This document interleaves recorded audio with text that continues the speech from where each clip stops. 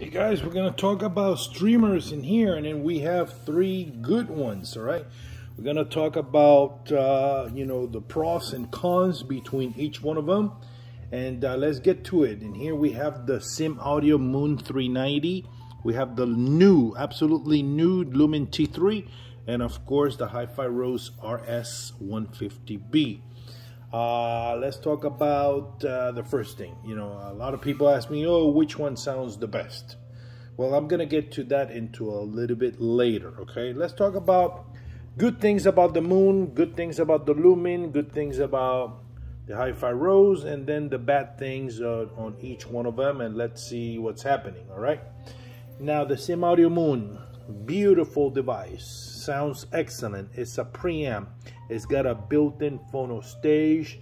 It is impeccable. The build quality, it is superior. You can actually feel that is a premium device, and it's beautiful. Okay, the only drawback, okay, the only thing that is not that good about the Moon, it is the app. Okay, that is it. That is the app.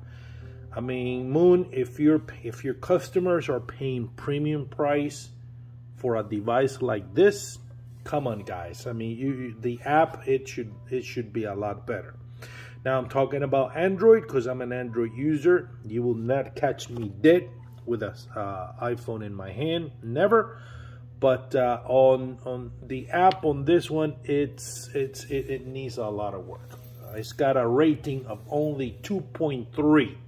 which is hideous. Now let's talk about the Lumin. Lumin is a brand new device. It just came out just like a week ago or two, and here I have one. This is the Lumin T3.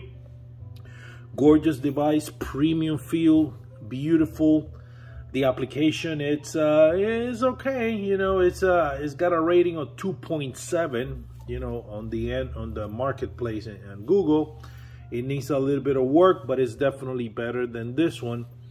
But the sound, it is magnificent. Build quality, impeccable. Connectivity, you got the options of XLRs or RCA. Plus also the connection of, if you want to put this, use it as a streamer. I don't know why anybody will do that, because you're paying premium price for this. Might as well use, the streaming DAC. Now let's talk about the HifiRose. The HifiRose, it is the champion of the display. Okay, because display, you can actually tell that display is a lot better. And in here you have different options about what do you want to see or what do you want to hear, because this device not only streams music but also streams high quality 4K videos. Okay, so this one, it's a beauty. It's great.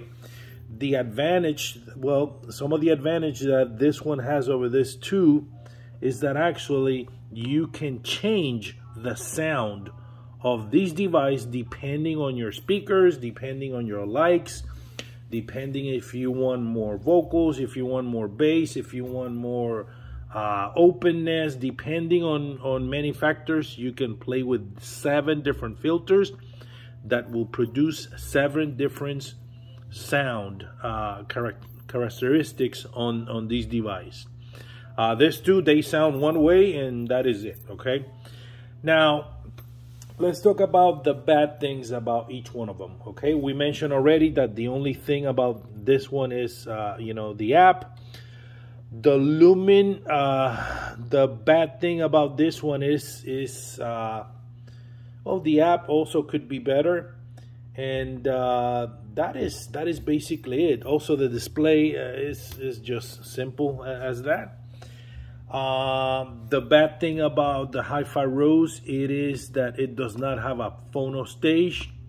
You cannot connect a phono right here. And that is basically it. Now, the sound on them, it is great. This one is a Lamborghini, that's a Ferrari, that's a Bugatti, or this is a Bugatti, Ferrari, Lamborghini, whatever. What I'm trying to say is that all of them, they sound great. They sound magnificent. Guys, we're in 2022. And I think the technology has come to a point that when you build a premium device like that, it's gonna sound great, okay? Also sounds depending on what speakers do you have, what cables are you using, what is your amp, what is your room like, things like that. But the device, I mean, they sound excellent, okay? Let's talk about pricing. Pricing, they're all about the same range. They're about, you know, $5,000. This is what that is, $5,000. This is just shy of $5,000, $4,990. This is the more expensive one, which is $6,400. Okay, so they're pretty much around the same, you know, price range. This is $1,400 more. Now the customer service on all of them, I will say that the best customer experience, that when you call and you have somebody right now, I gotta say that, I mean, as I make this video, which is October the 8th, I think, you know, and it possibly is about COVID or things like that, but it takes about a couple of days to somebody get back to you or things like that. So, you know, Moon, it's possibly the best experience, but when you call Moon, nobody picks up the phone and they call you a day or two later. Lumin, you never hear from them. And HifiRose, you know, the HifiRose, the customer service is through you know, Facebook and things like that. So that is basically it. All three of them, if somebody asks me which one sounds better, I just said it. All three of them, they sound good, depending on what do you want, what is the look that you want to provide or have, but what display do you want to see? You know, it is totally up to you. In the case, I own all three of these, and you know, I'll make my decision whether, you know, to keep one, two, or all of them, you know, because I do enjoy them. Part of my system, of course, it is the, well, I think you guys have seen this already. I got the clear audio concept turntable with a linear tube audio power supply, highly recommended. My favorite CD players is a Marantz CD60. It has a Ferment power supply, also with a Panamax. My favorite amp, and this is the Parasound 821 Plus. For some reason, mine came with a John Curl signature. And then my speakers in here, I have the Sonos Faber Nova 5 in piano black, and I also have two subwoofers, which they are JL. Okay, so there you have it, guys. That's my opinion on all three devices in here. Highly recommended. Which one do you choose? It is up to you. You will not go wrong with any one of those three, and that is my take on that. Oh, this one does not have a remote, although I think you can buy it separately, but you know, out of the box it does not have a remote.